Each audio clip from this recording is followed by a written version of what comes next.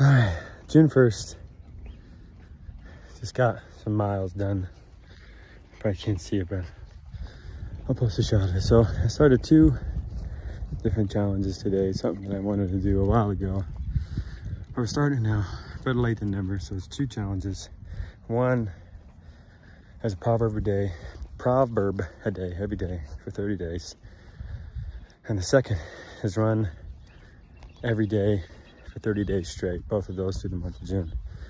Now, there's 31 Proverbs, so yeah, basically it's meant to be read once a day for a month. So that's a whole correlation between doing 30 days one a day, every day for 30 days, and then running. It's gonna be at least 2 miles a day or a 30-minute minimum, and I'm going slow. I'm not trying to go fast. I'm not going for speed, just going for overall heart health and whatnot, but I used to be better at running. And that was a goal for the year, to start out this year, to get good at running, but I didn't do it. So I'm starting it now. And I'm trying to reframe it from a mind, or from a mindset of just looking at the beauty around me. You know, I'm blessed with 2 legs to be able to run. I'm blessed to live where I live. I love my neighborhood.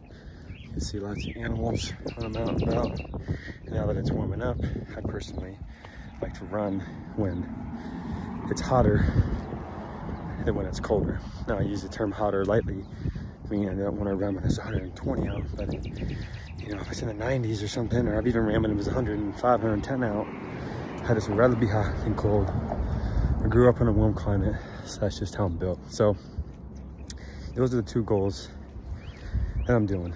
Now I'm gonna post, a proverb every day for 30 days and do that on Instagram or YouTube or wherever for accountability. I'm gonna do the same thing for running. If I post a watch or post a daily video or a weekly video or something, and I'm gonna use this for accountability. And if caring if anybody sees it, it's mostly for me to hold myself accountable to do these 2 things that I've wanted to do for a long time. You know, that started out this year as well with 3 words.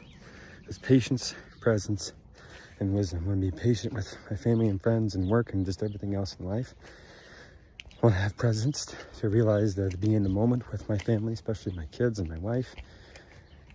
You know, all of my rest of my family, just be present, be in the moment, not distracted, and wisdom to make good decisions that's best for my family and for myself.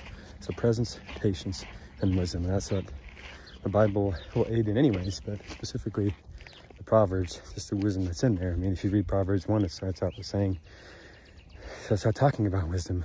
The Bible says too, if you need wisdom, ask. So I'm seeking it out and I'm asking.